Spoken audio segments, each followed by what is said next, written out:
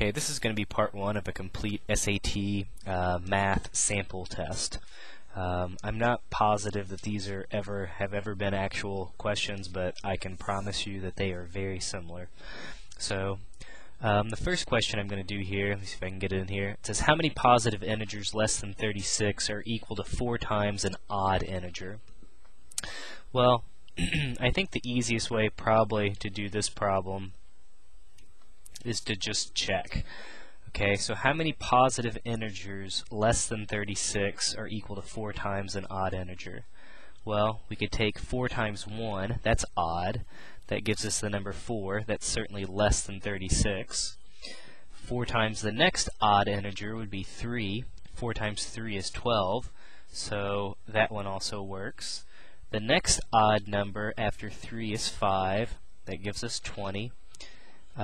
So that's smaller than 36. The next number we could try, odd, would be 7, which is 28. That's certainly less than 36. The next odd number would be 9, which actually gives us 36. And, well, that's certainly not less than 36. So we have 1, 2, 3, 4 numbers. So there are 4 positive integers less than 36 that are equal to 4 times an odd integer. Whoops, you can't see my 4. 4 total. So nothing too crazy. The SAT is largely about these types of problems. Just kind of random little questions they seem like. So in the next one, it says, if in the figure line L1 and L2 are parallel, and BC bisects ABD, then the value of x, this angle up here, is going to equal what? So I drew a little picture of it. This angle is 130 degrees, so L1 and L2 are parallel.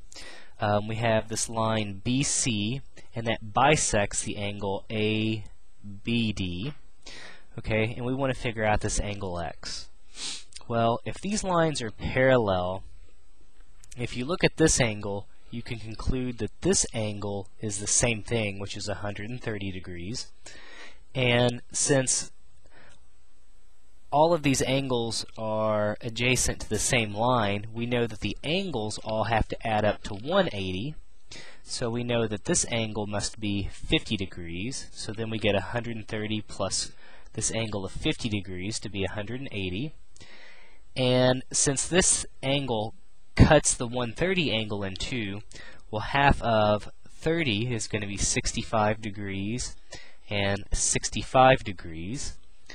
So the main thing we're interested, though, is the fact that this angle of 65 degrees plus 50 degrees, this angle is going to be the same thing as the angle x.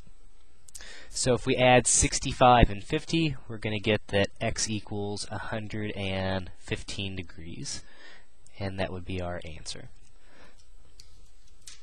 Okay, let's try another problem here.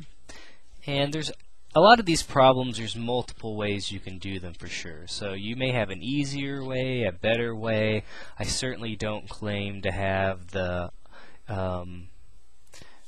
only way. And, you know, you could say what ways is the best, but that's going to be a matter of personal preference. So, okay, in this problem it says a long-distance telephone call costs $1.80, $1.80 for the first 3 minutes and 40 cents for each additional minute.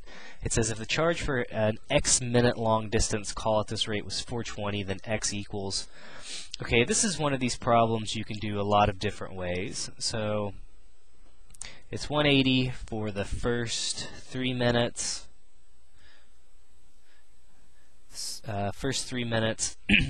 and 40 cents for each additional. And it says the total charge was $4.20. And it says then we want to know the number of minutes that you spoke. You could set up an algebra equation, you could make a big table. To me, the easiest way to do this is to I'm going to take the 420 and subtract away $1.80. And if you subtract away $1.80, what's that going to give you? I believe 240 left over. Okay, so the $1.80 takes care of 3 minutes worth of talking, and we talked an extra $2.40 worth after that.